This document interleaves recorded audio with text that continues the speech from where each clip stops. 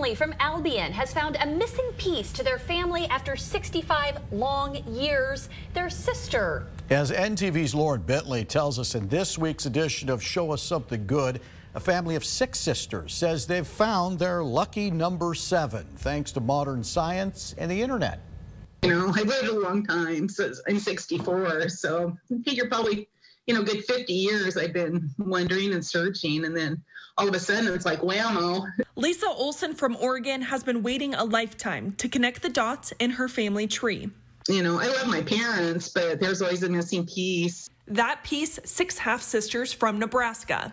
Lisa Kennedy, one of the sisters, says this discovery came after she took a 23andMe DNA test kit. Was all excited because I got the results back, and I opened it up and it said Lisa Olson, half sister, and I'm like, what the heck? But that wasn't the only surprise. And then I saw that she shared the same date of birth as me, and I thought, this can't be right. After telling her other sisters the news, she reached out to Olson and said, I think maybe we share the same father. And she responded back and said, I would like to talk to you. And I said, I would like to visit with you too. Then when I heard from Lisa, I just felt all over. It was like, and then her name's Lisa and we have the same birthday. And then she said, well, there's 6 of us. And I gotta get Kleenex. And just like that, her family grew overnight. I was pretty thrilled. I have to say that, shocked and thrilled.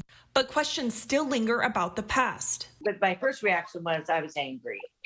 And it kind of upset me, but then I got over that, thinking, well, maybe Dad was not even aware of it, which to this day, I don't think he probably did know.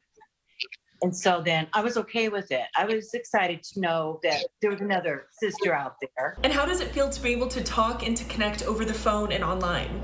Yeah. We are so happy. Very happy. Can't wait to meet. Can never have enough sisters.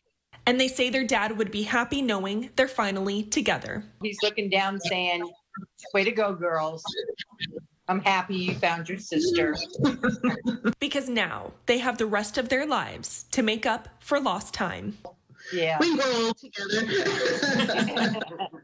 The last part instead of the first part, but that's all right. Yeah.